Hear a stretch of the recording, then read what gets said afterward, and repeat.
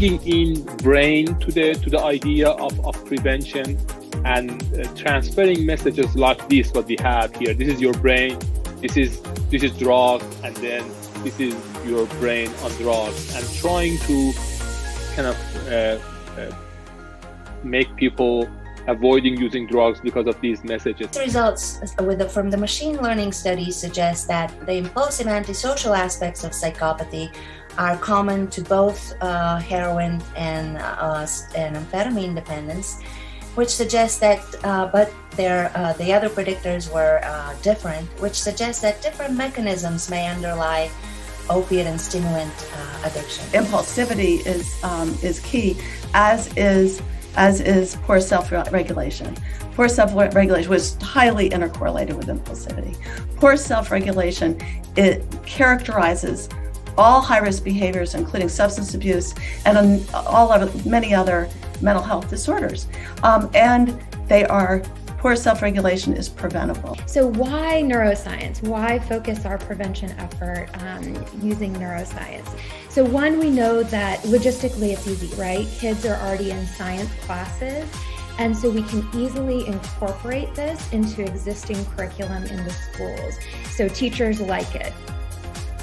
We also know that there's some really cool research showing that young people show increased interest in neuroscience content.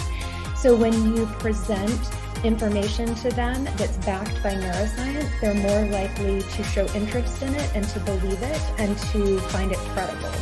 Cognitive resilience could include a different cognitive function or brain-derived ability and process for coping with the negative consequences of stressful condition or adversity, and try to maintain the brain abilities to pass from the crisis and also solve problems or efficiently make decisions in this regard. Hello everyone, and welcome to this session. My name is Rezapour, and I'm so happy to be here as the co-chair of this plenary session. During this session, you all are gonna hear 5 impressed talks in the field of neuroscience-based prevention for drug addiction, and we hope that you all enjoyed this session. So because we may face some time limitation for the last part of this session, we try to keep our time and rapidly introduce ourselves. So let's get started with Dr. Jasmin Vassileva, another co-chair of this panel, and I will try to quickly read her bio. Dr. Vassileva is an associate professor of Psychiatry and Psychology at Virginia Commonwealth University in Richmond, Virginia. Her program of research focuses on personality and neurocognitive risk factors for addiction and on neurocognitive consequences of chronic drug use. Her studies over the past 10 years have focused on investigating the role of various dimensions of impulsivity and different subtypes of addiction using neurocognitive, polygenic, and computational approaches. Many of her studies involve international collaboration with colleagues in Europe and Asia, and she directs the Neurocognitive Research Lab for the study of addiction at the Bulgarian Addiction Institute in Sofia, Bulgaria. Jasmin, we are so happy to have you here, and would you please continue the session and introduce the others? Thank you so much, Tara. It's a real pleasure to be here and to present at this conference. I'm going to introduce the first speaker, Dr. Hamed Ekhtiari, who is a research assistant professor at the Laureate Institute for Brain Research in Tulsa, Oklahoma. His main research interests include neuroimaging, using neuroimaging and neurocognitive markers among people with substance use disorders to inform development, predict outcome, and monitor efficacy of non-invasive transcranial electrical magnetic stimulation and neurocognitive interventions. He is also contributing to 4 international virtual collaborative networks for neuroscience as a co-chair and director. So it's a real pleasure for me to give the stage to Dr. Ekhtiari and to listen to his talk on neuroscience-informed addiction prevention. Hello, everyone. I'm really happy that I'm here. And thank you very much, Tara and Jasmin, for putting together this really nice panel. And I hope that that would be a starting point for further collaborations in this area.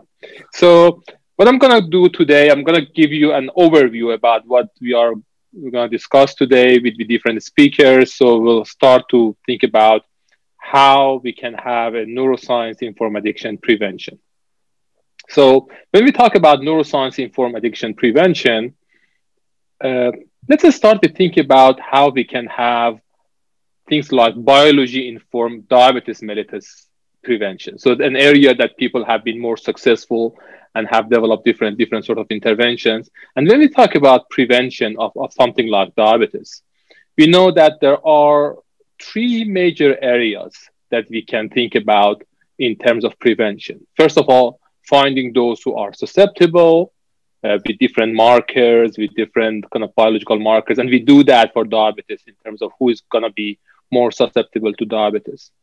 And then thinking about how we can educate people in terms of avoiding some specific behaviors, trying to help them to realize that how they can prevent diabetes, and also thinking how we can make people more resilient. So that is the idea that we have with, let's say, biology-informed diabetes prevention.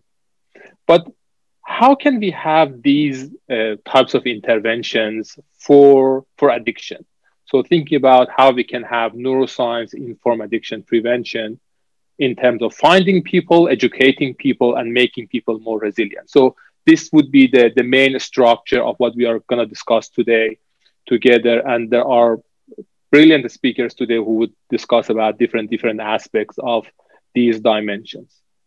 But when we talk about the first issue in terms of finding those who are susceptible to addiction and think about how we can define that. When we talk about the propensity of those who are going to have transition from drug use to drug addiction, and also thinking about the socioeconomic status of people, it seems that we can have a graph like this in terms of those who are more vulnerable or more susceptible to drug use, especially in certain socioeconomic status, they could have higher risk for getting drug dependent. And of course, even those who are not vulnerable and they are in a really good socioeconomic status, they can still be susceptible. So we can still have those who are gonna be dependent to drugs. But we are talking about risk and how we might be able to define this propensity and this vulnerability to drug addiction. So thinking about how we can define those who are susceptible and those who are not susceptible to addiction. And thinking about addiction as a process of moving from non-drug user to being a non-problematic or recreational user, to those who are escalating in their drug use, and then moving from that to the compulsive drug use, and from compulsive drug use probably to being a treatment seeker or not. So that is the process that we have for addiction.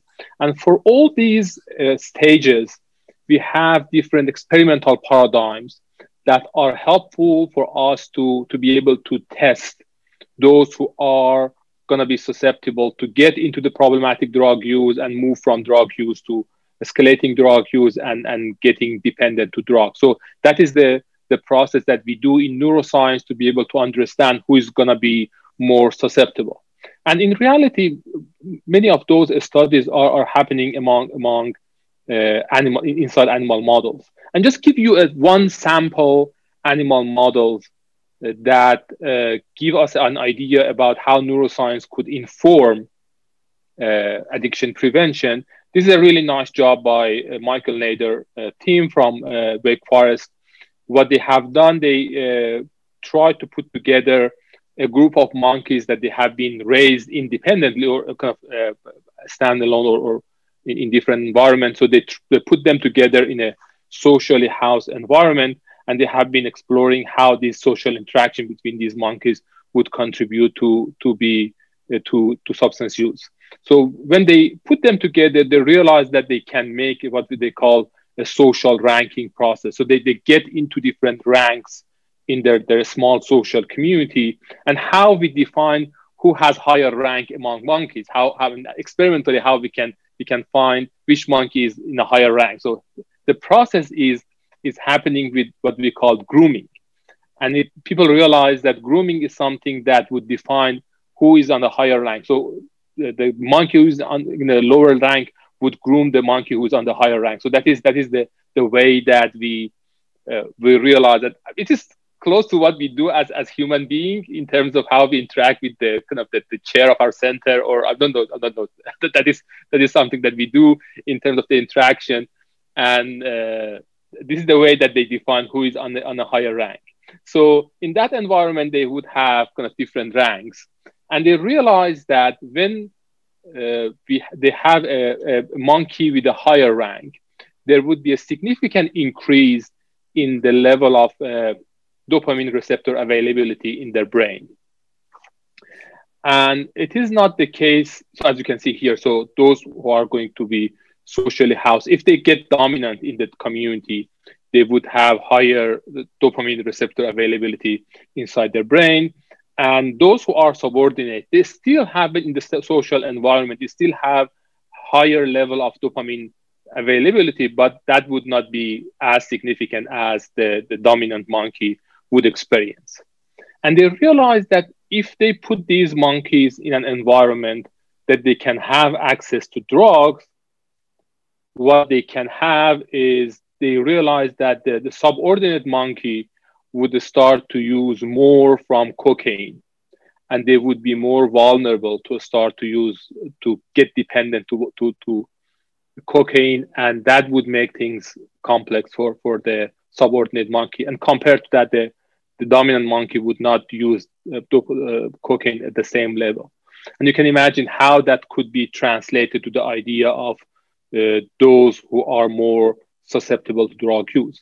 But in reality, when we talk about this, the dimension that I showed you, as you can see here, it is going to be a little bit complex in terms of defining the susceptibility as an independent factor to socioeconomic status or the environment that we talk about.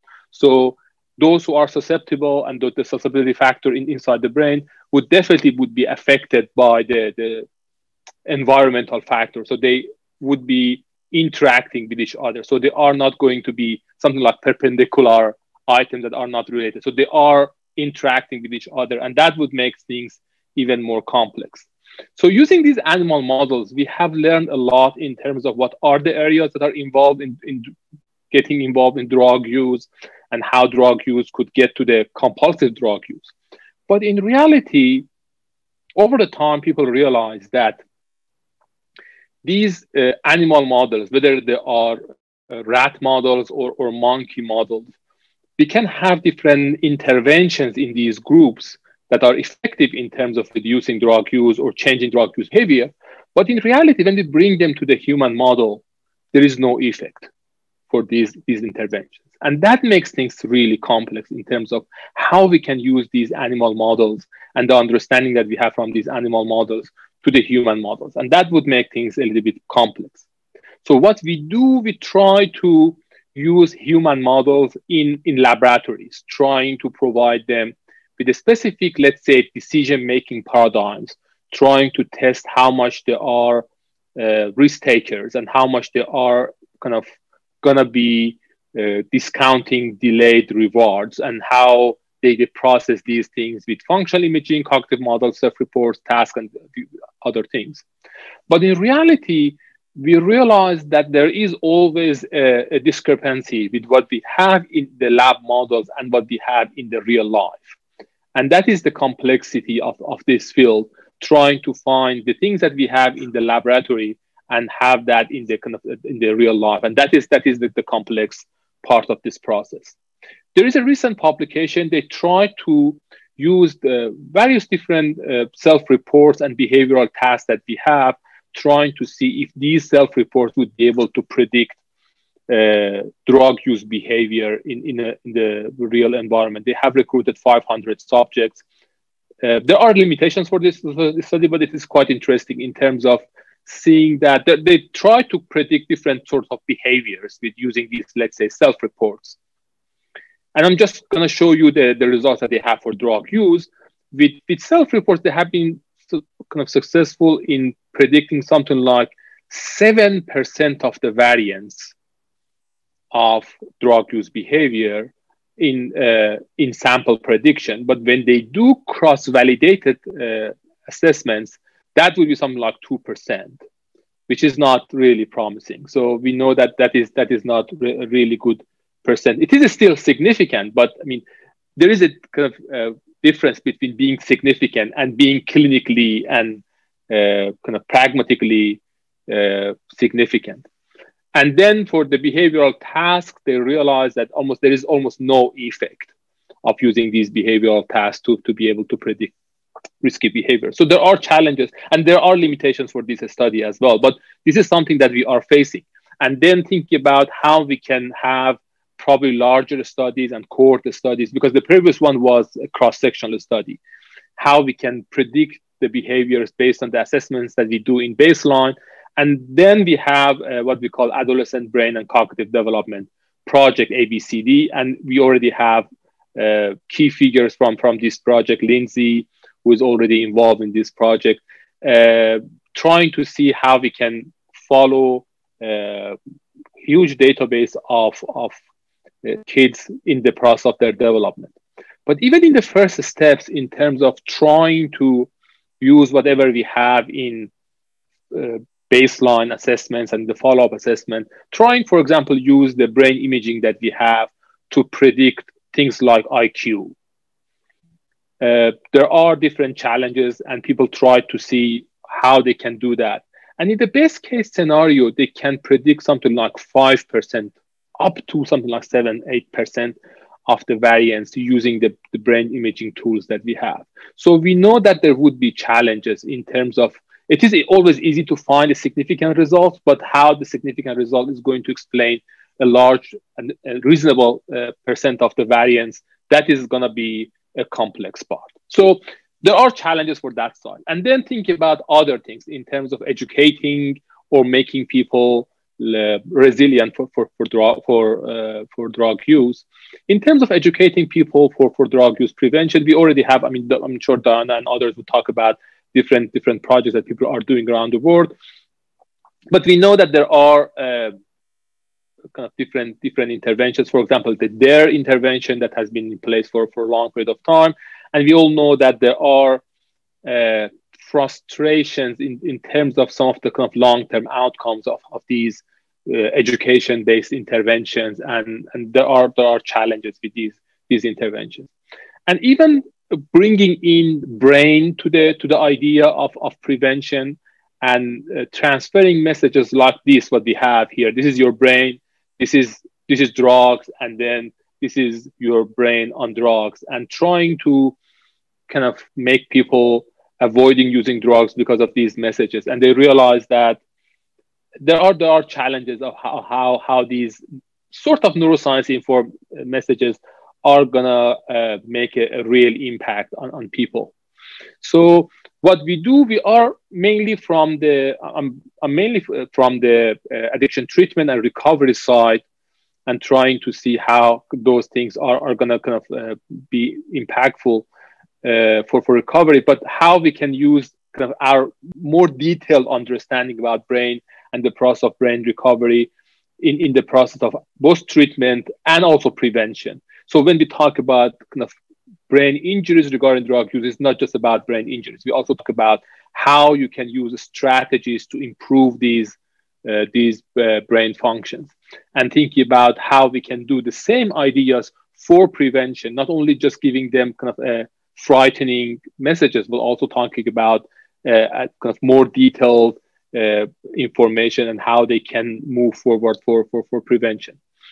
And also thinking about the intervention, how we can define intervention in a way that would connect to people, thinking about how we can define characters that would connect people to the message that we have, trying to develop different sorts of cartoons that people can connect to from different ethnical or gender background, and trying to use these cartoons for the idea of prevention. And also right now with the kind of situation that we have, thinking about how we can use online platforms for delivering these interventions. Right now we are working with Jasmin and Tara together, trying to kind of put together a new package, an online new package for running these sort of kind of neuroscience informed psychoeducation packages. I'm just trying to kind of wrap up in just 1 minute, thinking about kind of in the next level, thinking about how we can also do some more extensive trainings for people, making people more resilient. I'm sure Tara will talk about those issues, the idea of how we can use not targeting just kind of drug addiction, but kind of a more broadly talking about self-control, and think about self-control as a media for making people more resilient, and talking about, let's say, food and other issues, and then moving from food and emotion and the other things towards substance use, and bringing models regarding substance use. So that is what we are trying to do in terms of developing interventions on that platform. And yes, that's the kind of the last part of my presentation, talking about there are still major challenges in terms of how we can move forward. And we put together a special issue in Frontiers on how we can have brain and cognition for addiction medicine, prevention to recovery. And we have kind of contributions from different people who are already online right now with us in this specific special issue. As we have discussed in the editorial, from these 32 papers that we had, just 3 of them were talking about some sort of preventive measures. 29 of them were about just treatment. And we know that prevention and neuroscience-informed prevention is something that people are not that much kind of attending to. And that is what we hope that this panel would bring in terms of the ideas of how we can do and collaborate some kind of research project on neuroscience-informed prevention for drug addiction. Thank you very much for your attention. Thank you so much for your great talk. And so we put a question if we have any question in the chat box for the end of this session. And let's start the second talk by Jasmin. She's going to talk about the impulsivity as a primary risk factor for drug addiction, and she's going to talk about the multidimensional nature of this concept in different types of addiction. Jasmin. So today I'm going to talk about some neurocognitive risk factors for addiction, focusing specifically on impulsivity. Which is one of the cardinal antecedent risk factors for virtually all kinds of addictive behaviors. But it also has bidirectional relationship with addiction in that it's similarly a consequence of chronic drug use that can result in structural and functional impairments in the brain.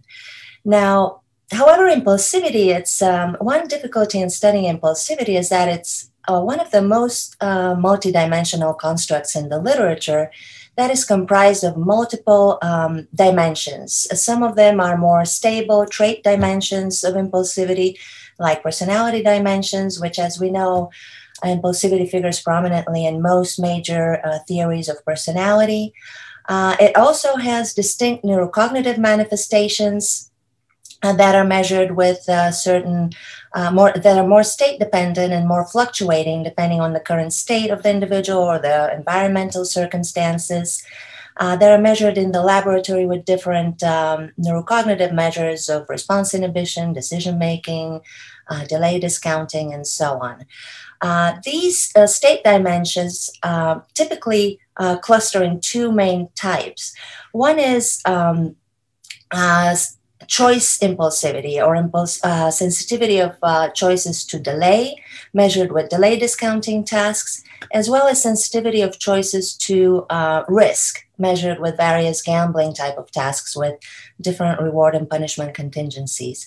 These dimensions relate differentially to various psychiatric disorders, particularly focusing, clustering in the externalizing spectrum of disorders. And research shows that these dimensions of impulsivity may be differentially related to different types of addiction. So the point is that there are various dimensions of impulsivity, and there's also different types of addiction. However, whereas the multidimensionality of impulsivity is already well acknowledged by multiple studies, addiction continues to be regarded as more unitary, in that most symptoms of addiction, of substance use disorders, with the exception of tolerance and withdrawal, are the same for all substance use disorders. Similarly, most theories of addiction are unitary. They don't specify whether they apply to different types of drugs. However, research, both preclinical and clinical research, indicates that there are important differences between different types of drugs. For example, preclinical studies show that high impulsivity predicts escalation of cocaine use, but not of heroin use. And similarly, unlimited access to cocaine, but not of heroin, leads to loss of control and death by overdose. Now, the preclinical studies are much more clearer than the human studies.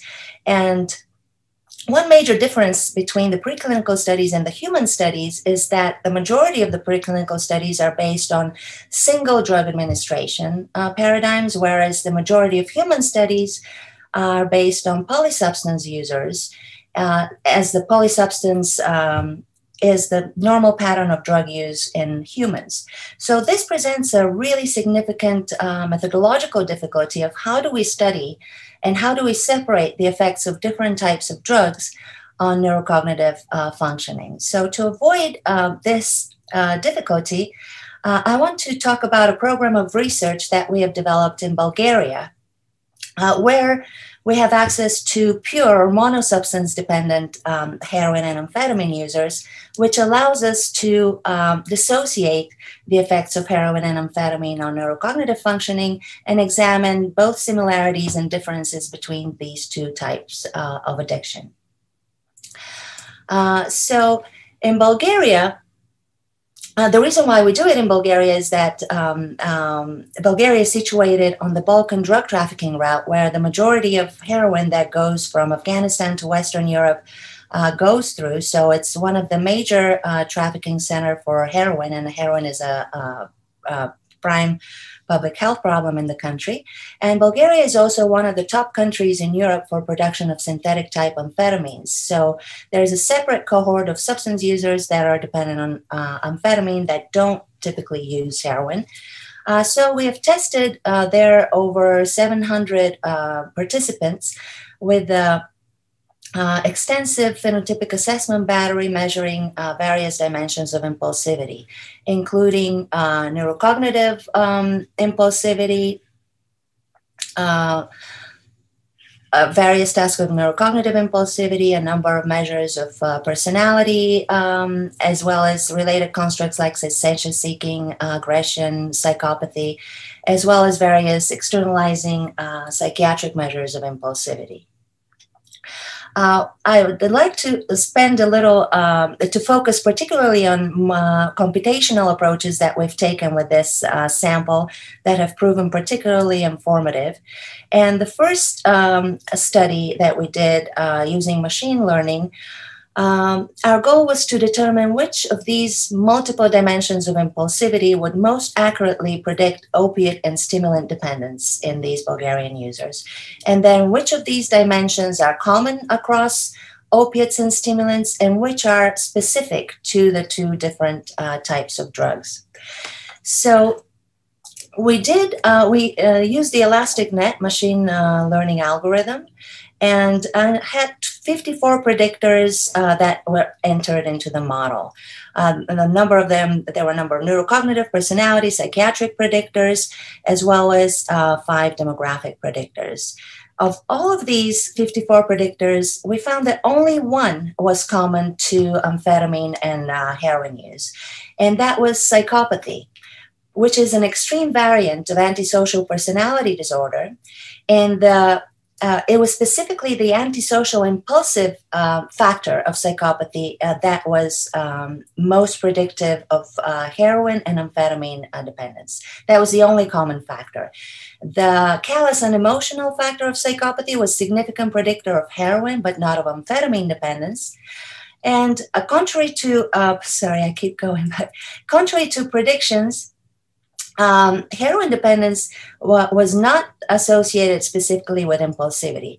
For example, we found that with the exception of decision-making, which was the only neurocognitive predictor of heroin dependence.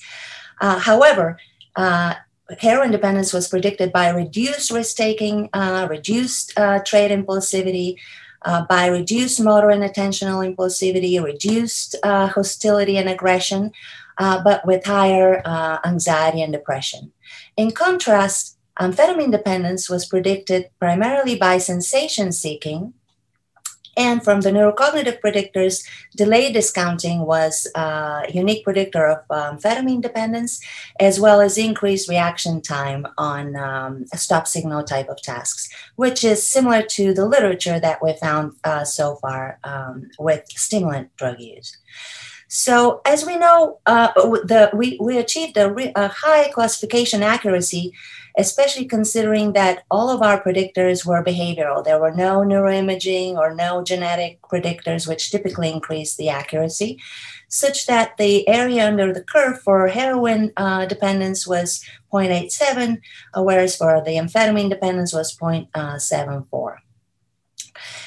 We know that one of the major criticisms of machine learning studies are the replicability problem. And we recently replicated the study with a much larger sample size, with a 3 times larger sample size compared to our initial one. Similar to our first findings, we found that psychopathy, the antisocial impulsive factor of psychopathy, was the most common predictor of both heroin and amphetamine dependence.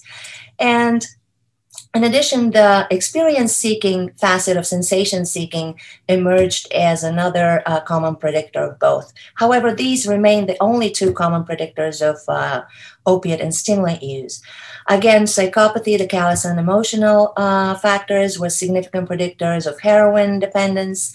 Increased impulsivity under negative emotional states, negative urgency, that was also significantly predicting of amphetamine, of heroin, as well as reduced attentional impulsivity and motor impulsivity.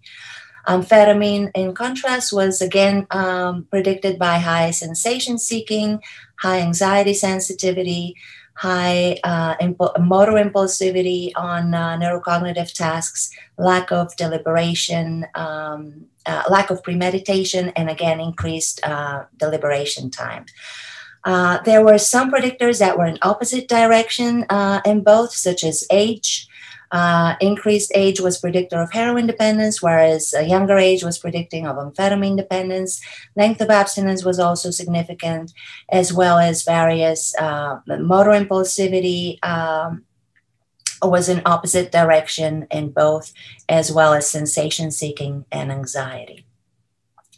Again, the prediction accuracy was high. It was even higher than our original study, area under the curve of 0.9 for the heroin and 0.86 for the amphetamine users. So these results from the machine learning studies suggest that the impulsive antisocial aspects of psychopathy are common to both heroin and amphetamine dependence, which suggests that, but the other predictors were different, which suggests that different mechanisms may underlie opiate and stimulant addictions. And that quick, economical, and easy to administer neurobehavioral measures can identify objective behavioral markers of distinct addiction risk profiles. Then I want to focus on an additional computational approach that we have taken recently, that is of using computational modeling, creating mathematical models of different neurocognitive functions such as decision-making, that really have proven to be really informative in dissociating some of the underlying differences between different types of drugs. One benefit of these models is that their parameters are much more stable than the neurocognitive parameters of the standard neurobehavioral performance parameters. And for example, if we take the first study that we did was with the Iowa gambling task, which is one of the most common decision-making tasks in the literature. And as most neurocognitive tasks, they're created to be complex in order to reflect to be ecologically valid and to reflect the complexity of real life. However, that makes it difficult to understand what are the underlying processes in these different tasks. So computational modeling is really helpful in fractionating these tasks into underlying latent processes. For example, in the decision-making on the Iowa gambling task, impaired performance could be due to reduced impaired learning or memory, or to increased sensitivity to reward. Or on the other hand, it could also be due to decreased sensitivity to loss and punishment, or to basically an inconsistent response style. So what we found was that when we look at the normal behavioral performance on the task, there were no group differences between heroin and amphetamine users, even though both were more impaired than control participants on the task. However, the computational modeling results revealed that the impaired performance of heroin and amphetamine users was due to different underlying mechanisms. Specifically, in amphetamine users, it was driven by increased sensitivity to reward, whereas in heroin users, it was driven by decreased sensitivity to loss. This suggests that different intervention strategies should be applied to these two types of substance users that could more accurately target the underlying mechanisms. We also replicated this finding with a different task, the balloon analog risk task, with a different computational model, where loss aversion again emerged, reduced loss aversion emerged as one of the most consistent findings specific to heroin. So in conclusion, the computational model parameters could be very valuable phenotyping tool for the study of addictions that I want to advocate for, and that their computational model parameters appear to be more sensitive to dissociating substance-specific neurocognitive impairments than standard neurobehavioral performance indices. And they could help refine neurocognitive phenotyping and help us develop more rigorous mechanistic models of different subtypes of addiction. So I want to thank my team in Bulgaria and the United States for these findings, for these studies. And I'm ready to take questions at the end of the session. Thank you so much, Jasmin. It was really interesting data. As you told, we can use in the designing different intervention for different types of addiction. And thank you so much. So we can go for the next one. If you introduce the next speaker. Our next speaker is Dr. Diana Fishbein, who is the director of the Translational Neuroprevention Research in the Frank Porter Graham Child Development Institute at the University of North Carolina. She is also part-time research faculty in the Department of Human Development and Family Studies at the Pennsylvania State University. Dr. Fishbein's studies use transdisciplinary methods and a developmental approach to understanding interactions between neurobiological processes and environmental factors. Her research supports the premise that underlying neurobiological mechanisms interact with the quality of our psychosocial experiences in environmental contexts to alter trajectories either towards or away from risk behaviors. Her work further suggests that compensatory mechanisms can be strengthened with the appropriate psychosocial and environmental manipulations. She has published extensively and serves in an advisory capacity for federal and state government bodies, as well as several universities and organizations. Given the inherent translational nature of this research, she founded and directs the National Prevention Science Coalition for Improving Lives, which is a national organization dedicated to the transfer of knowledge from the basic sciences to practices in real-world settings and public health policies. Dr. Fishbein, you're very welcome to present your talk. Thank you so much, Jasmin. These have been great talks, and I think we are all very much synergized here in this panel. So I really appreciate, Tara, you putting this together. Thanks, everybody, for giving me the opportunity to talk to you today about the applications of developmental neuroscience in prevention. I am going to focus on self-regulatory mechanisms in adolescent risk and resilience. Neuroprevention is a relatively new field. Applications and findings and technologies that have developed in the field of neuroscience that can be applied to some burning questions that we have in the field of prevention that we have not been able to fully address. And so what we want to do is take advantage of what's going on in neuroscience to address these questions, most prevalent of which is the fact that even our best interventions, our model evidence-based interventions, only yield small to modest effect sizes. And that has plagued the field for decades. We haven't really been able to boost that. And so the issue is why? Where is the heterogeneity coming from? Why is it that most people don't respond well? So you can get you can get statistical significance in terms of your effect sizes and publish that, and everybody's happy. But it doesn't have the clinical utility that it could. And so many people are not benefiting from interventions that we're using. They're good, they need to be scaled, implemented broadly, and so forth. But you know, the field of prevention science and in collaboration with neuroscience needs to further address these issues so that we can refine our interventions to work better for more people, right? So at this point in time, we don't know why some people respond favorably to intervention. We don't even know that much. What interventions cause some people to respond favorably where others do not do well at all. And so as you can see in this little figure, that with intervention, we have a subset of favorable responders that do quite well to any given intervention, and a large group of non-responders or poorer responders that if we were to subtype them, rather than aggregate our data, we might find that there are characteristics that distinguish them. And in fact, we might find that, let's say, type 4 does quite well. But when aggregated, it diffuses the findings, and we lose what's going on with these different subtypes who are differentially responding to intervention. So what is it about these subtypes? How do they respond differentially? And how can that contribute to more integrative intervention models? So we want to apply an etiological understanding of the risk behaviors that we're trying to prevent in the first place, right? Because those underpinnings of risk behaviors may actually be preventing some people from responding well to intervention. Okay, so the underlying generators of risk behavior may tell us something about how to respond better to intervention. And so we want to use this etiological information that can provide us with a blueprint for the development of preventive intervention components that more directly target precursor conditions and exacerbating conditions to work better.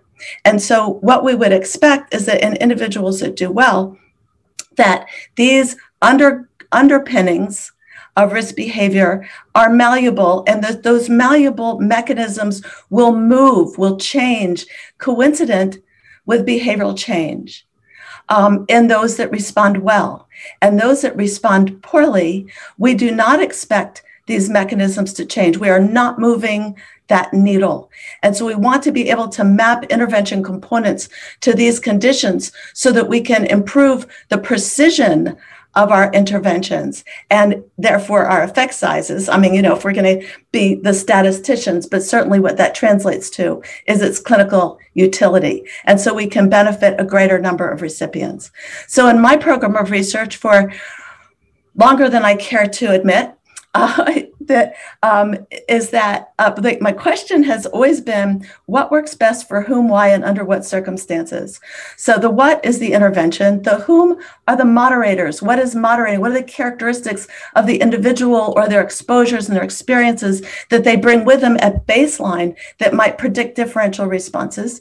And then why? Why are the mechanisms, the mediators? Why does this move? Why is this changing? Why is this not changing? And then under what circumstances? So the circumstances might be the experiences and the contextual environment of the individual that predicts how they will respond, but it might also have to do with the setting in which the intervention is implemented. It might also have to do with the fidelity and the quality of the intervention. So implementation concerns are very key here as well. So what does this tell us what does developmental neuroscience tell us for the field of prevention science? So just from the scientific perspective, 4 things generally. This huge body of information being generated by neuroscience is very relevant to prevention, what we understand about what undergirds behavior and emotional health. And so we have an explosion of information from this new generation of neuroscience about the brain. And we know so much more now about the social and biological determinants and how they interact. They don't function in isolation to affect behavioral and emotional health. Number 2, this body of information emphasizes the vital importance of nurturing caregivers and nurturing environments on the way the brain grows and how healthy the brain is ultimately. So nurturing environments are actually key from a developmental neuroscience perspective. Number 3, this body of research establishes that there are very negative effects from adverse childhood experiences. This body of knowledge is consensual. It's known. There's much more to be known. We have to differentiate different kinds of exposures, blah, blah, blah. But we know that ACEs is bad for your health. It's bad for your brain. It's bad for your well-being. And we have identified, and I say we globally, it's not like I'm doing all this, but we have identified specific negative impacts of ACEs on the way the brain develops, its structure, and its function. Number 4, and this is the brighter side of the equation, if you will, healthy attachment and socialization have been shown to actually strengthen these neural connections that undergird adaptive learning and self-regulation. So there's a way out. So we can do things from a primary preventative perspective by understanding how all of this works to increase the health of the brain. But we can also, when we miss it, when the exposure is there and the individual is at risk and not doing well, interventions have potential to change the equation by impacting the brain. And so what does that mean for practice? This means that there is a potential to integrate basic science, not just neuroscience, but basic social and behavioral science, epidemiology, and so forth, to develop a more holistic model of the way we develop interventions, how we implement them, and importantly, policy that has the potential to have population level effects. So there are enormous implications for the prevention of problem and the promotion of problems and promoting wellness. This information can help guide the design, as I said, of targeted programs that are more precisely target these malleable aspects of brain by social contextual aspects of self-regulation. And this is key in terms of what we still don't know is that we're, in the last few years, a number of us are starting to demonstrate that if interventions are well-timed developmentally, they're evidence-based, there is potential to enhance neural maturation. And what I mean by that is that it can perhaps normalize maturation in children and adolescents that are at risk, that are disadvantaged, that are marginalized, and so forth. But it may also accelerate, not just normalize, but accelerate in children that have been falling behind. So this has implications for potentially having a long-term impact at critical points in the developmental trajectory. So we know that drug addiction is a developmental disease. Everybody has established that. This is like an age-old slide, but people, including the director of NIDA, continue to use it because it is so illustrative. So obviously, addiction begins in adolescence. So prevention is critical because, as Hamed and Jasmin pointed out, this is a process. Addiction is a process. People don't just all of a sudden become addicted to drugs. So the age at which drug dependence is first diagnosed for a number of, alcohol, tobacco, marijuana, and so on, is typically in adolescence or early adulthood. There are multiple time points, opportunities for intervention earlier on. And research is aimed at preventing drug use from ever starting by looking at these neurobiological mechanisms that are impacted by risk factors in the prevailing environment so that we can devise effective messages and intervention. With Jasmin, that impulsivity is key, as is poor self-regulation. Poor self-regulation was highly intercorrelated with impulsivity. Poor self-regulation, it characterizes all high-risk behaviors, including substance abuse and many other mental health disorders. And poor self-regulation is preventable. So these brain regulatory systems that are responsible for self-regulation and its manifestation all begin to develop before age 11. And the regulation of these systems involves behavior, emotion, the ability to adhere to social rules, not be impulsive about it, sleep cycles, stress responses, eating patterns. All of these self-regulatory mechanisms develop before the age of 11 and require that we address them before age 11 if we're really going to do primary prevention. And what this means is that all these skills, behaviors, functions in adolescence are undergirded by self-regulatory mechanisms that develop in childhood. Okay, so again, it's a process. It starts early. So what's happening in adolescence? We focus on adolescence, like I said, because that's when the behavior that we're trying to prevent begins to manifest. Adolescence brain function is changing. The brain is remodeling substantially. And the patterns of activation within the prefrontal cortex generally become more efficient and focused. And so that's the orange part in the figure that you see. I don't know if you can see my cursor, but in the figure that you see, that in this area, things within the prefrontal cortex throughout adolescence become more focused. But what's also important during this period of time, very plastic period of time, by the way, it's not over when you're in adolescence. People always ask me, isn't it too late? No, it is a tremendously malleable plastic period of life. So the activity in the prefrontal cortex becomes more coordinated with activity and networks in other parts of the brain, especially the limbic system. So this is the top-down control that we're interested in strengthening, the prefrontal cortex having a regulatory function over the affective emotional responses and the impulses and so forth of the limbic system.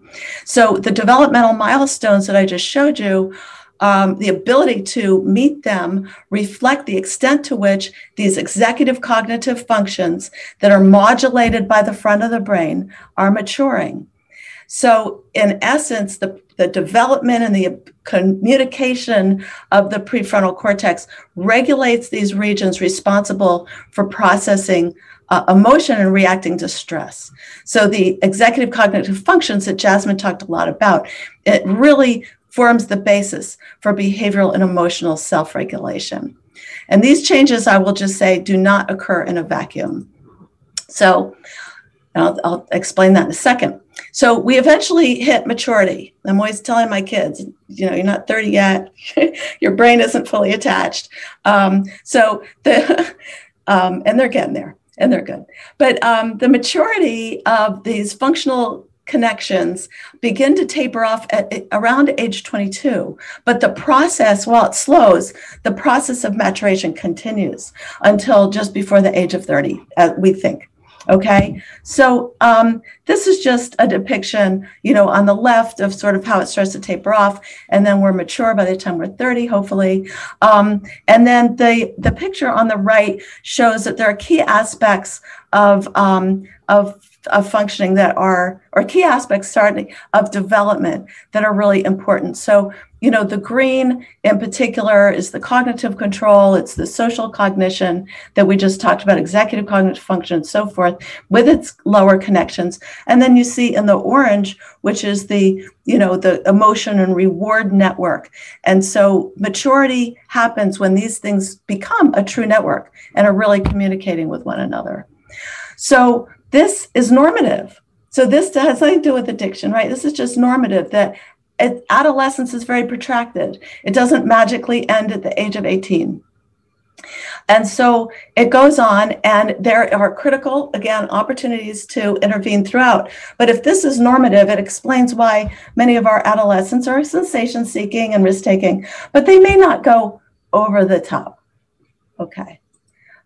So this is the dual process model of adolescent development. Everybody's probably seen it. It's old, but it's a good way to demonstrate that this is what's happening through adolescence. And this is a little non-normative, if you will. And that, so we have in adolescence inhibitory controls. This is development of the prefrontal cortex. So your inhibitory control goes way up during normative adolescence. But what we also see is that reward sensitivity is disproportionately heightened. And so kids go a little bit off the rails, right? Even the good ones. But when that's really exaggerated, when this effect is really exaggerated and the prefrontal cortex development is lagging behind, it may not be able to adequately control what's going on in the limbic system. And so you have greater reward sensitivity. And so this gap is even greater in non-normative kids. And so you get these behavioral phenotypes of risk-taking, novelty-seeking, impulsivity, and that increases risk for harm from accidents, STDs, so forth, and the use of drugs. So, and I'm going to try to truncate a little bit here, but just when you have that disconnect, you see differences in the development in kids. You see certain kinds of deficits that are manifested as language delays and problems with academic achievement and so forth. But then once you start to get into early adolescence, you see more aggression, sensation seeking, and so forth. So it really is this poor prefrontal control over limbic regions that heighten sensitivity. Things that can really cause this disconnect, right? This greater sensitivity to reward relative to cognitive control is stress. And we all know what stress does to us, but from a developmental standpoint, stress can really wreak havoc on the brain's development. And in the context of drug abuse, stress and trauma, the field of drug abuse has been shown to predict early onset of drug use and its escalation. It also predicts relapse, and it predicts treatment resistance. And interestingly, stress affects the brain in ways that affect specific areas, regions of the brain that are already shown to be perturbed in mental illnesses. So there's a lot of convergence here. And we see that this damage causes further delay to the brain and cognitive controls. It increases the actual sensitivity of these adolescents to drugs, to the rewarding aspects of drugs. And it exacerbates any existing mental health problems. So this is just an example from Marty Teacher's work of in the aggregate of children who have not been maltreated versus those that have been maltreated. And just to show you that the connectivity, the connections between nodes of the brain are scarce in those that have been maltreated. So the brain is not communicating the way it should, not able to self-regulate the way it should, and you're become less able to meet your developmental milestones, and you show, emotional and behavioral dysregulation. So what do we do with this in the field of prevention? So we want to exploit brain plasticity for preventative purposes. I already said that it's possible for targeted intervention to enhance neural maturation and have an enduring impact. We want, to get there early if we can, when the brain is most plastic and susceptible to lasting change before drug use and other problems become entrenched. We want more precision-based interventions and to look at more novel targets for intervention that are based on this information from neuroscience. So we want to be able to detect and disrupt prior to the first use of drugs That's the goal, but it's never too late. And this is an adult aggregate. This is in the aggregate again, brains who received a mindfulness meditation kind of intervention. And you can actually reduce the activation of the amygdala with intervention, with targeted intervention for people with anxiety in adults. So you can imagine what we can do in children. And this is what we're beginning to focus on. So I just wanted to show you an intervention model. What we try to do in our research is this with yoga. I love mindfulness. I'm not a mindful person. I need to learn. But mindfulness has the potential to, strengthen this top-down cognitive control of emotional responses. And so we've done this with a number of different interventions where we tear it apart. What are the component processes in the intervention itself, and how do they map on to brain and stress physiological indicators of these outcomes so that we can improve them? And so this is sort of our integrative model to try and get at what is working in an intervention, what is not working, and what are the mediating mechanisms that we're able to move the needle in. And these are just my final points. I don't know if I'm over time. If I am, I won't go through. I am, so I won't go through them. And I'll just leave it at that. Thank you so much. She is an associate professor in the Department of Psychiatry at the Medical University of South Carolina. Her research focuses on understanding the effects of substance use on brain development and creating effective treatment options for substance-using youth. She has a strong interest in community outreach and education. Dr. Squeglia, you're welcome to start. Thank you. Yeah, thank you so much. All these presentations have been excellent. So I appreciate y'all organizing this and having me as part of it. So today I'm going to be presenting about a neuroscience-based prevention program that we started here at the Medical University of South Carolina. And this program is focused on adolescents. And so we know that substance use is typically initiated during adolescence, with the typical age of initiation around age 15. So we see adolescents initiating substance use, and this substance use escalating throughout late adolescence and into young adulthood. And as you can see from the figure here, alcohol, cannabis, and e-cigarettes or vaping products are the three most commonly used substances in the US and in many countries around the world. And we know the earlier that kids start using, the more likely that they will develop problems later on. So here in this figure, this is showing on the x-axis age. So from age 13 to 21, 21 is the legal drinking age in the United States. On the y-axis, we see the prevalence of lifetime alcohol dependence. And we know that kids that start drinking before age 15 are 4 times more likely to develop an alcohol use disorder than those who don't start drinking until their early 20s. And that with each year that a kid delays use, that decreases the odds of them developing an alcohol use disorder by about 14%. So this is a really critical period of time to intervene before kids start initiating and escalating use.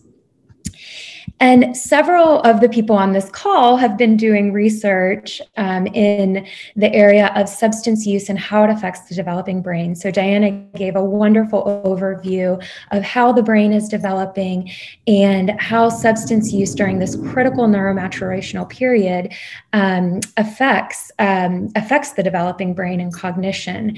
And so I'm a neuroscientist. I've been doing this research for 13 years now, and there were 3 really excellent systematic reviews and meta-analyses that have come out in the past 2 years that have looked at how adolescent substance use affects both how the brain is developing, so the structure of the brain, but also how the brain is functioning. And so these 3 reviews looked at alcohol and cannabis, which are the 2 most commonly used substances during adolescence. And we know that alcohol and cannabis use during adolescence affects working memory, attention, learning abilities, and the way that the brain white and gray matter develop over adolescence. So as a neuroscientist, I was really interested in utilizing this, over 20 years of information on how substance use affects the developing brain to inform prevention efforts. So universal prevention efforts are ones that are kind of given to all kids. So unlike there are some targeted personality interventions that are really awesome. So Patricia Conrad has done wonderful work in this area. Hers are targeted interventions. So today I'm going to be talking about more universal prevention and education efforts. And one of the most well-known in the US was the Just Say No program. So Hamid had referenced this. So I was a DARE kid. And this program was, for those who don't know, police officers or cops would come into the classroom and they would say, drugs are bad and it's gonna break your brain and you're a bad person if you do drugs. And I remember being a kid and being like, I don't even know what drugs are. So not surprisingly, to those who are in this program, that kind of technique didn't work. Kids don't like to be told never ever do something that you don't even know what it is. Adults don't like to be told this. So we know from years of data that these kind of programs don't really work. So at MUSC, we were interested in using science to create a program that we called the Just Say No, KNOW program. And it's really focused on the science, the neuroscience of addiction. So why neuroscience? Why focus our prevention effort using neuroscience? So one, we know that logistically it's easy, right? Kids are already in science classes. And so we can easily incorporate this into existing curriculum in the schools. So teachers like it. We also know that there's some really cool research showing that young people show increased interest in neuroscience content.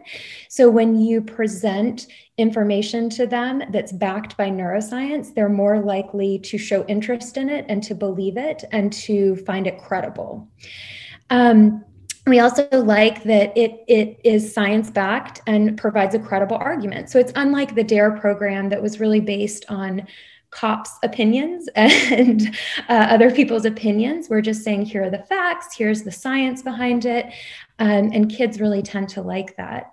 And we also think that it helps decrease the stigma of substance use. So where the DARE program was really focused on substance use being a moral failing, you're a bad person if you use substances. This is really coming at it from more of a non-judgmental stance. So, here's the science, here's how your brain is developing, and here's how substance use affects it. So the program is an hour-long program. We go into the school. So here's a picture of Sylvia. She's our community outreach coordinator. We bring a real brain into the schools. As you can see, some of the kids love it. Other kids are like, oh my gosh. But overall, it's really popular. It's a tangible, like the kids can see an actual brain. They know that it's real. It's in between their ears. That's what's in between their ears. So there are three components to this interactive program. First, we talk about how the brain is functioning and the neural reward system, explaining that to them. The second piece, we talk about how substance use affects neurotransmitters in the brain. So how does the addictive process happen? And then the third piece is, why are adolescents more vulnerable to the effects of substance use? So we knew that kids were really liking this program, or at least they were telling us they did. So we had a lot of anecdotal data, but no quantitative data. So a couple of years ago, we wanted to see, okay, like what's going on? Is this program even worth pursuing in a randomized controlled trial? So we did the 1-hour interactive presentations. We went into middle and high schools in the US. That means around ages to 11, from 11 to about 18. And this was a relatively small pilot program. It was funded through philanthropy efforts. And we went and presented to about 1,600 students. So in multiple different classrooms in multiple different schools, a fairly diverse set of schools that we went to. And we had the same instructor for all the programs, which is Sylvia Rivers. And we collected information. We gave them pre and post test of knowledge. So we asked them about the brain, neurotransmitters. We wanted to see, are they learning information that's new? And then at the end of the test, we got feedback questions to see, what they thought of it, if they liked it, if they thought it was helpful. So the first thing that we wanted to know was, is this helpful? Is this informative? Do kids like it? And 88% of the kids said the presentation was worth their time. And 94% said that it provided helpful information about the brain and substance use. So we were thrilled by that. To get 94% of people to agree on anything was just really thrilling to us, very exciting. So yeah, the kids found it helpful. They found it informative. We also wanted to know, were they paying attention? Did they learn things that they didn't know before? And we also found that, yes, that was the case. So here in gray are what they got on the pre-knowledge test scores, in blue are post scores. So we broke it down by middle school around age 11 to 13, high school age 14 to 18. And we saw that there was a 78% increase in their scores from pre to post test. With the post test, there were 7 questions. It was really quick. Again, we tried to make it as efficient as possible. They're almost maxing out. So they were learning things that they didn't know before, and they were paying attention. They were learning things and paying attention, which was great to see that. So then finally, and I should say that, there weren't significant differences between our middle and high schoolers. They were learning pretty equivalent amounts. So it was developmentally appropriate for these ages. And then finally, we wanted to know, what were their attitudes towards substance use, and were we able to change their attitudes? Because we know that attitudinal change is related to behavioral change. And we found that 76% of the students said that based on the information that they learned, they would delay or cut back on alcohol or drug use. 15% said maybe. So overall, 91% said that either yes or maybe they would delay or cut back on their alcohol or drug use based on what they learned. So we were pretty thrilled with that. So the next steps for this, of course, are, this was a pilot study. We were just trying to see, is it worth pursuing? We want to randomize with the control group, see if this is more effective than what kids are getting now, which, by the way, kids are still getting the DARE program. We want to see if, we saw that there were these attitudinal changes, but does that actually relate to decreases in substance use? Because that's our ultimate goal, right?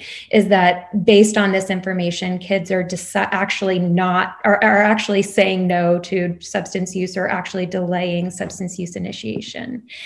And then, because we're neuroscientists, we're on top of the most recent literature, we want to continue to modify the presentation. And that's the benefit of having neuroscientists involved in these programming efforts, is that we can start incorporating the wonderful research that a lot of the people on this call are doing to modify the program. So especially things like e-cigarettes, that just blew up a few years ago, right? So now we had to add slides on e-cigarettes and vaping products, and we can do that quite rapidly because we're pretty on top of the literature. So in sum, we saw that the presentation was helpful, the test scores improved so that kids were learning information that they didn't know before, and the information was developmentally appropriate for them, and that a lot of them changed their attitudes about how they would approach substances in the future. So we think that this is a promising, easy to implement program that could be tested and should be tested in a randomized control trial. So finally, I want to say thank you to the wonderful, wonderful folks I work with at the Medical University of South Carolina and the Youth Collaborative. And thank you guys for listening. Thank you so much, Dr. Squeglia. That was a fascinating talk and really encouraging about this new program. And now it's a great pleasure for me to introduce our final speaker for today, Dr. Tara Rezapour, who is an assistant professor in the Department of Cognitive Psychology at the Institute for Cognitive Science Studies in Tehran, in Iran. Her research includes creating, using, and studying the efficacy of neuroscience-based interventions in both fields of addiction, treatment, and prevention. Dr. Rezapour, you have it. Thank you so much, Jasmin, and thank you for all the great speak. It was my first experience to organize the panel, and it was really interesting for me, and I hope that all the attendees here enjoy the session so far. For the last part of this session, I'm going to talk about the concept of cognitive resilience and also tell you about how we come up with this concept after around 7 years working in the field of cognitive rehabilitation for substance users. Let me take a step back and tell you about the first attempt that we have made in this regard, and that was NCORIDA.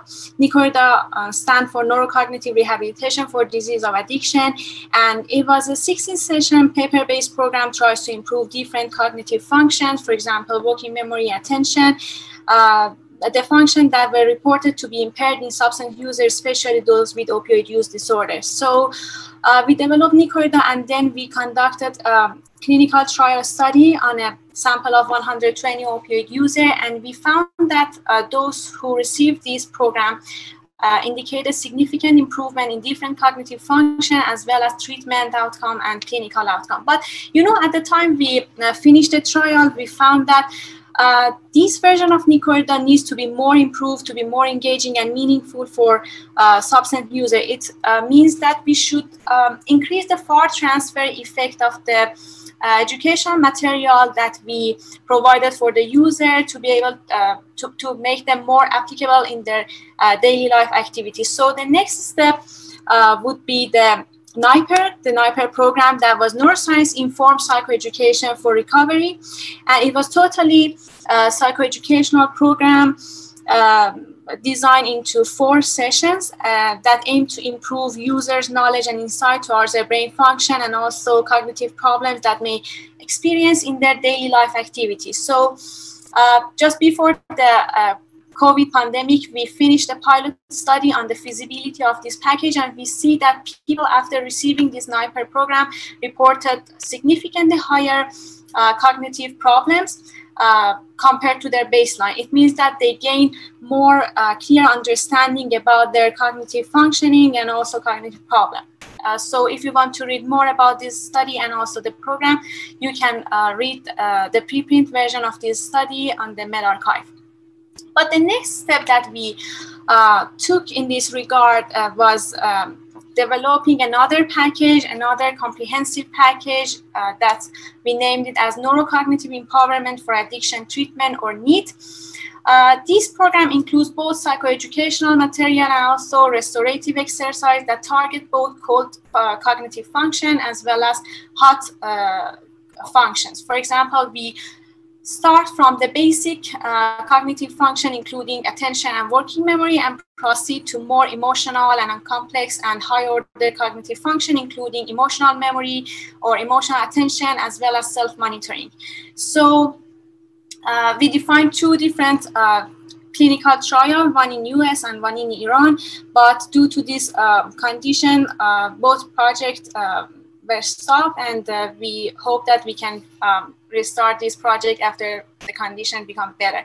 So the most important point that we try to transfer from the cognitive rehabilitation context to the prevention context is the model that you can see in this slide, the EasyCore model. It is a neuroscience-based framework that has different parts. You can see the saliency processing, attention, memory, and interoception, as well as control. And we try to depict how people with substance use disorder react to the drug-related cues, and how these cognitive functions work together to control his or her behavior in response to the drug-related cues. And so this is the main point that we try to modify in the context of addiction prevention. It means that we are going to, as Lindsay said, an attractive or engaging program for improving cognitive resilience for adolescents that includes different cognitive function, and we try to define a concept of cognitive resilience according to this model. it means that cognitive resilience could include a different cognitive function or brain-derived ability and process for coping with the negative consequences of stressful condition or adversity, and try to maintain the brain abilities to pass from the crisis and also solve problems or efficiently make decisions in this regard. And we try to, prepare the stage for this program in the chapter that we have just finished with Jasmin and also Dr. Ekhtiari and also the other colleague. And you can read about it in the, I think, PsychArchive. And as you see in this slide, we have also put psychoeducational material in this package that use different cartoons, attractive cartoons, to tell about people, especially adolescents, that how people try first take the drug for the first time and also become more dependent on them for the long term. So this is the end of my presentation. I try to talk so fast to save the time for discussion at the end of the session. And so if anyone can have any question, we have time to talk about it. Thank you so much for your attention. Ask that. I realize this is a very broad question. What do you believe the most important theoretical challenge for neuroscience in addiction prevention is? And he asked from all the speakers. One challenge is that there can't be a lot of crosstalk between fields, which have been rather siloed for many decades because of sort of different perspectives and approaches and ways of thinking and different jargon. There's also been not a lot of embrace, I have to say, in the basic field of prevention science until recently for the biomedical sciences in general. There hasn't been a lot of recognition of it, and there's, even with some a little pushback, with others just sort of a lack of understanding or appreciation. Like if models are working, if we have evidence-based interventions out there already, why do we need to look into the brain to see how they're working? We need to just really, like I said before, sorry to be redundant, but our models are they're good, they're solid, but they're not, meeting all the needs. We're missing people. They're not entirely effective. The small to modest effect sizes issue has plagued us. And so we just want to get more precise. I also think, if I may, another challenge for the field is to understand what I feel is sort of a critical responsibility, obligation of people who are doing work in this area. Once we have amassed enough knowledge that we can be confident in the findings, that we do something with it and we don't just publish for each other, but that we help the public understand what ACEs does. What is ACEs? How does it work? How does it affect child development very fundamentally? Help policymakers to understand how they can possibly insert language and legislation that will protect children from the exposure in the first place so that we're not constantly grappling with the consequences. So those are a couple of challenges. I know they're not entirely theoretical and conceptual, but I think some of it has to do with the ability to, improve our crosstalk across the board. Agree. And I think that there is such a focus in academia on publishing and doing all of those things for promotion and not doing outreach and dissemination to the community. And so really restructuring the way that what we're reinforcing in academia and really putting outreach and education at the forefront and making that an important piece of what we do. I think that could be really helpful. And then changing funding structures too, to really support some of these prevention efforts. It's harder to get prevention type efforts funded, and it takes a long time because you have to do the prevention and then follow the kids up for a really long period of time to see what happens. And so you're really seeing like an absence of the behavior is a good thing. So I think just kind of changing like what we're focusing on as far as like academic structures and also funding structures. And I just want to echo what Diana and Lindsay have mentioned in terms of both kind of the academic incentive mechanisms, in terms of how these types of things that we are doing. I was thinking about what Lindsay has done in terms of kind of outreaching 1,500 kids and running this, and even running that on something like a philanthropic fund, but not somebody from a specific fund from NIH. So I was thinking that probably one of the main issues is how academia is incentivizing these types of kind of activities. And meanwhile, the reality is what we have in drug addiction as a brain disease, we know that there are complexities. And we have at least two major dimensions regarding, let's say, destruction and also dependence, and how these two different mechanisms are interacting with each other to develop what we call a full-blown drug addiction, and how to communicate that complex cognitive processes to the public audience, and how to engage them in this process in a way that they develop a level of metacognitive awareness, that they can see themselves in that specific framework, and that would be translated to changing in their behavior. And I have been reviewing different recent works that people are doing in terms of developing neuroscience-based preventive programs. I'm not sure we are still there in terms of having good connection to public audience, in terms of how addiction does really change the brain in the way that people can easily understand. I think that we have kind of better models in areas like diabetes, so people have a better understanding about how diabetes is working. We probably need to work more on that. And also, I think that we need to bring art to what we are doing. What we have tried to bring in cartoons and animations, and we realize those types of kind of materials are going to be really helpful. And if you just check the TED Edu, the educational part of TED series, and they provide animations and cartoons, and there are few limited cartoons and animations regarding the substance use disorder. They receive something like 1 million views, but when you see the details that they are providing, you feel that the quality is not still there. So you feel that there are still many things that we can address. So I think that we need to talk more, and we need to discuss together.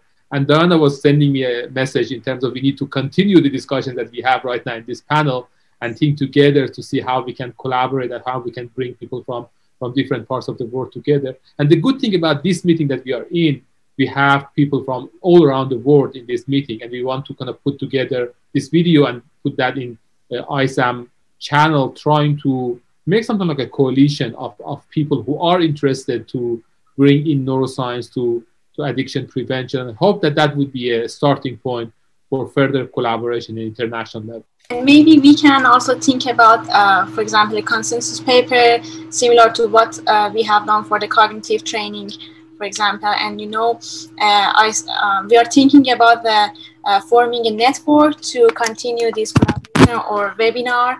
And so we keep in touch after this panel.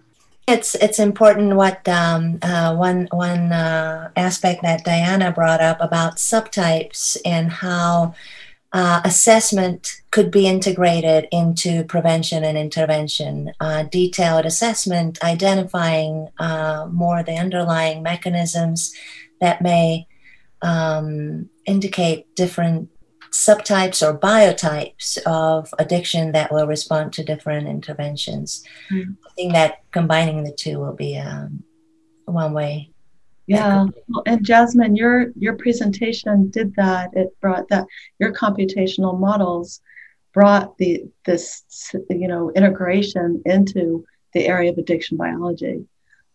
It just needs to be integrated now with the actual interventions and prevention. That's the hope. Right. Yes. The basic science. You got to do the basic science first, right? Mm-hmm. Thank you very much, Tara. And that was great. That was such fun. Thanks, everybody. Thank you. Great being with us. Thank you soon. Thanks, audience. Thank you. Bye. Bye.